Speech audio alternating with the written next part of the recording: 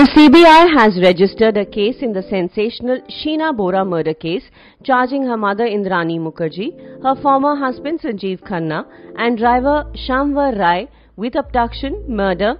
criminal conspiracy, and destruction of evidence, among others.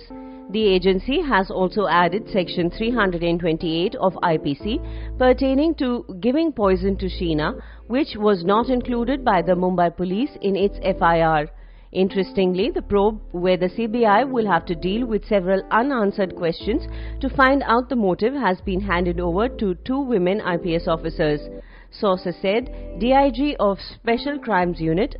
1, Lata Manoj Kumar, a 2000 batch Rajasthan cadre IPS officer, will investigate the case, while Joint Director of Special Crimes Unit Neena Singh, a 1989 batch Rajasthan cadre IPS officer, will be in the overall supervisory role.